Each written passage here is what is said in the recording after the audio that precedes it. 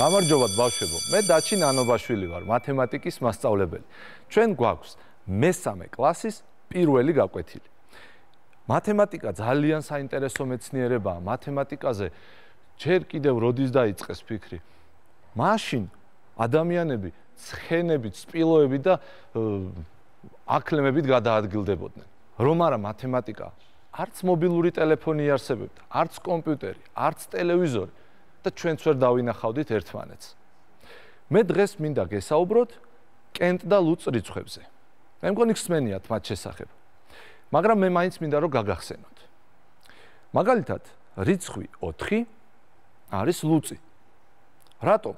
იმიტომ რომ მე თუ მაქვს მაგალითად 4 ბუშტი, მე ეს 4 ბუშტი შემიძლია თანაბრად გაუნაწილო ორ ადამიანს. რიცხვი, რომელიც შეიძლება ორ თანაბარ რაოდენობად გავყოთ, არის ლუწი. მაგრამ 5 არის კენტი.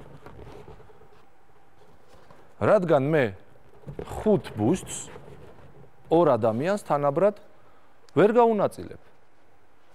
ვერც ასე, ვერც ასე. კიდევ ერთი რამ მინდა გითხრათ. თუ დავაკვირდებით, ნებისმიერ ლუწ რიცხვს მოსდევს კენტი რიცხვი. მაგრამ ნებისმიერ კენტს მოსდევს ლუწი. აი თუნდაც 4 და 5. 4-ს ხომ 5 მოსდევს. 4 ლუწია, 5 კი კენტი. მოდი სხვა რიცხვი ვცადოთ. 13. რიცხვი 13-ის ორტოლ ნაწილად გაყოფა შეუძლებელია. 6 და 7. ის კენტია. რომელი რიცხვი მოსდევს 13-ს? 14, მართალია.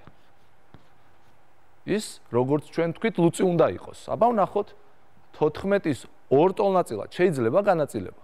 შეიძლება. 7 და 7.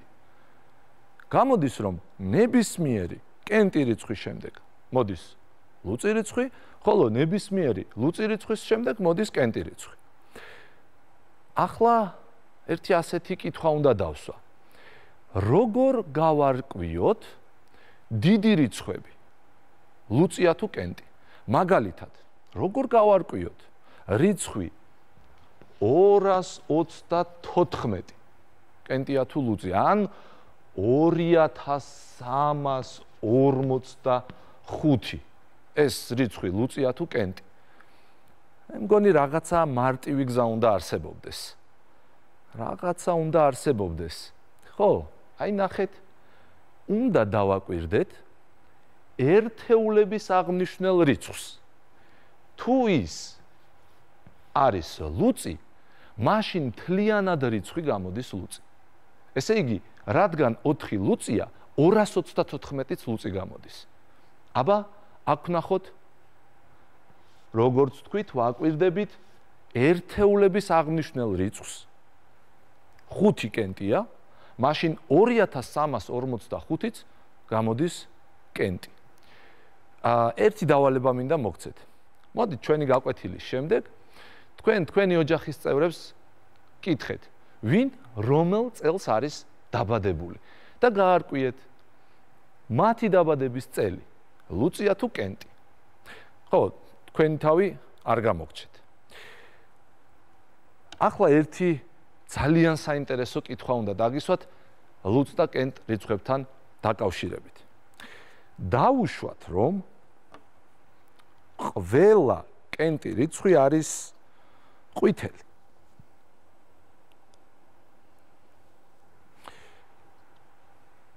და ასევე დავუშვათ, რომ ყველა ლუწი რიცხვი არის ლურჯი.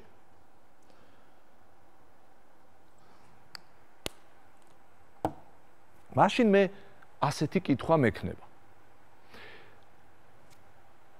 ესე იგი, როგორც შევთანხმდით, თუ ყველა კენტი რიცხვი არის ყვითელი და ყველა ლუწი რიცხვი არის ლურჯი, მაშინ რა ფერი იქნება თუ ნებისმიერ კენტ რიცხვს, რომელიც თქვენ გაგიხარდებათ, მივუმატებთ ნებისმიერ ლუწ რიცხვს. რა ფერი იქნება მათი ჯამი? აბა იფიქრეთ. ნეტა რა ფერი იქნება მათი ჯამი? საინტერესო კითხვა რა.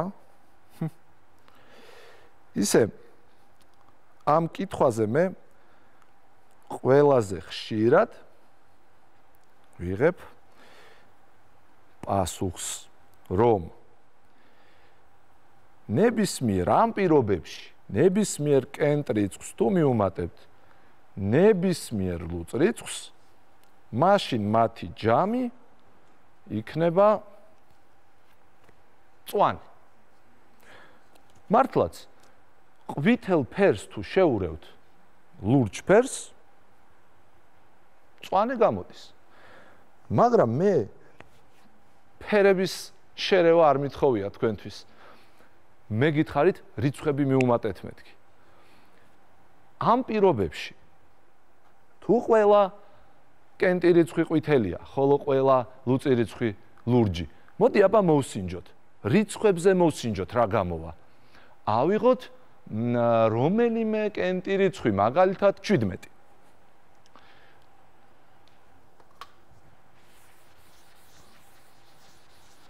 და დავუმატოთ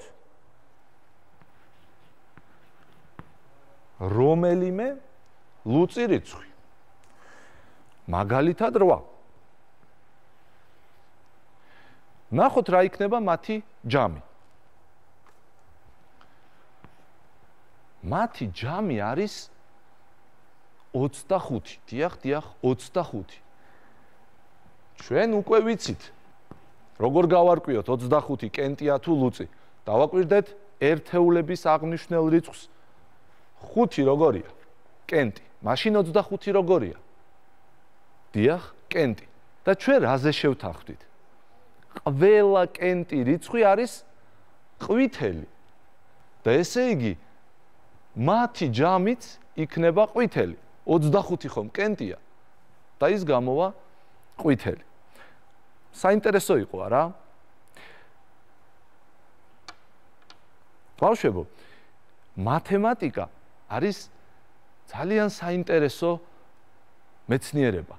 ზოგს ის რთული ეჩვენება, ზოგს მარტივი, მაგრამ მე ვფიქრობ, მათემატიკაში არაფერი არ არის რთული. გონი კარგი გაკვეთილი გამოგვივიდა. ვისაუბრეთ კენტ და ლუწ რიცხვებზე.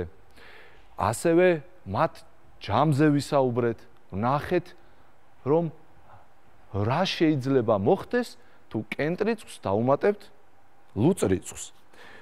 საინტერესოა კიდევ რა შეიძლება მოხდეს, მაგალითად კენტ რიცხვებს თუ მივუმატებთ ერთმანეთს, ან ლუწ რიცხვებს მივუმატებთ, ან გავამრავლებთ ერთმანეთზე, ან გავყობთ. მოკლედ, მგონი საინტერესო გაკვეთილი გამოგვივიდა. ორნიშნა რიცხვები, რომელი უფრო მეტია? კენტი თუ ლუწი? საინტერესოა, ჩამოწერეთ და შემდეგ დაითვალეთ. აი შემდეგ გაკვეთილზე ჩვენ როცა შევხვდებით ერთმანეთს, მე მინდა თქვენ ისეთ რიცხვზე გესაუბროთ, რომელზეც აი დღესაც დაობენ, ვერ გაურკვევიათ ის ლუწია თუ კენტი. მე გაგაცნობთ იმ რიცხვს და იმასაც გეტყვით ლუწია თუ კენტი. მინდა დაგემშვიდობოთ მომავალ შეხვედრამდე.